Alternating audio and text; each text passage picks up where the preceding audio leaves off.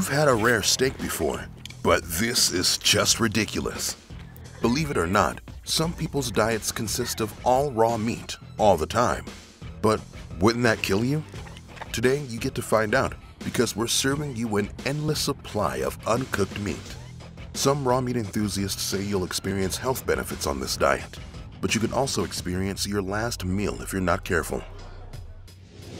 Here's how to survive eating raw meat. In the US, the CDC estimates that 128,000 people are hospitalized every year for foodborne illnesses. Eating raw meat can ease your way into that statistic. The raw food diet involves eating food that hasn't been heated over 40 degrees Celsius, refined, or processed at all. You might have seen people on the internet trying it or claiming that it has health benefits. Science hasn't gotten on board with that idea just yet. Undercooked meat and poultry can be extremely dangerous for you, as they can be contaminated with bacteria such as E. coli, Salmonella, and Yersinia. Why is chicken the most dangerous raw meat? How does bacteria thrive in ground beef? Why would you need to touch a fish before buying it? Step 1. Skip the chicken. When engaging in this food trend, you'd expect it to be restrictive. After all, it's called a diet. However, there's one thing on the menu that you should avoid at all costs: chicken. This white meat has earned a high spot on the list of food poisoning culprits. Experts say that there's not a single way of eating raw chicken safely, as it increases the risk of Salmonella and Campylobacter bacteria entering the bloodstream. This is dangerous for anyone, but can be fatal for people with weakened immune systems. Step 2. Go for the steak.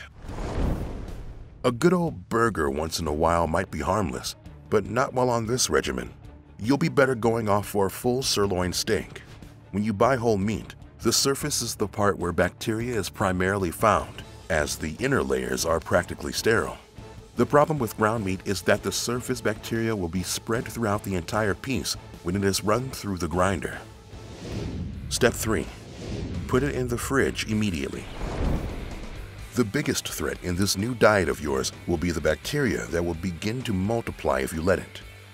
Cooking meat will help, but when eating it raw, there's no way of killing every germ that could cause you some trouble. You need to prepare and eat the meat as soon after slaughter as possible.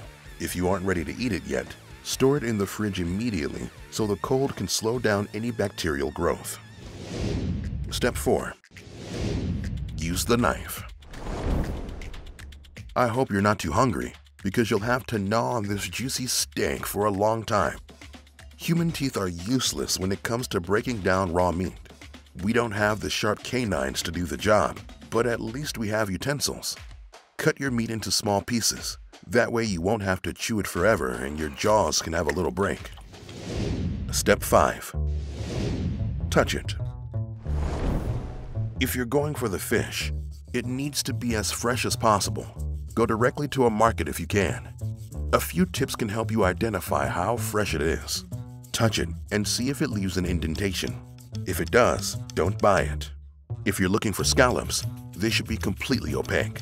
Any signs of yellow mean they are drying out. If that gets too complicated, you can always order in something. But it seems like that sushi you just ate might have been bad. Now you have to act fast if you don't want to lose a limb or die. We can help you with that too, here on How to Survive.